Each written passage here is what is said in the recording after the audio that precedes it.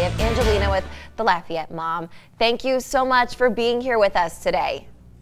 I'm so happy to be here. Of course, so we're talking about a pretty important topic. Summer is here. A lot of families might be cooling off with the pool. We're talking about swim safety for the kiddos. Why is it so important that we stay vigilant with this? So, I mean, you know, the temperatures are rising.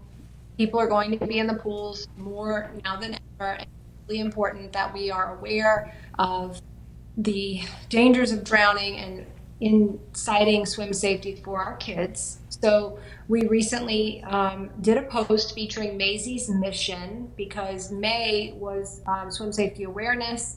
And this is a story of a Acadiana family who lost their 17-month-old to a drowning accident in their home pool.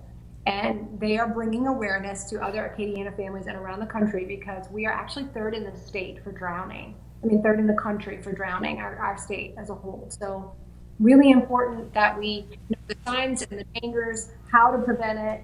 And then we also have a full swim lesson guide on Lafayette Mom. Start getting those kids the swim lessons that they need. Yeah.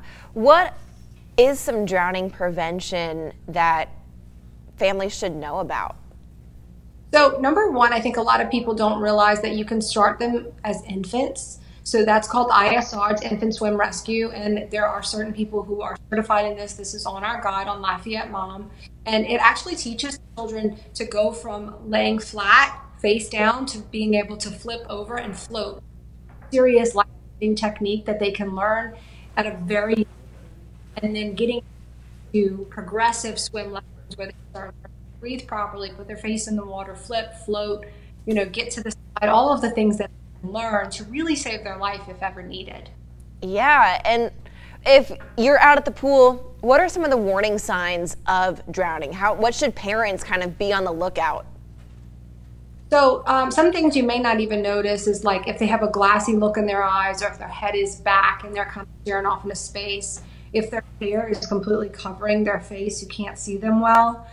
There's also something, it looks like they're climbing a ladder. So if you see something sort of like this happening, and then any vertical position where they're not really kicking their leg, or they're trying to paddle and getting anywhere, those are all signs that could be a struggle. Yeah, this is all great information, and we're almost out of time, but where can people go to learn more about drowning prevention and those swim lessons? So the LafayetteMom.com, we have a whole extensive guide and then information on signs of drowning and awareness. Angelina, thank you so much for your time and sharing this important topic with our viewers today. Thank you.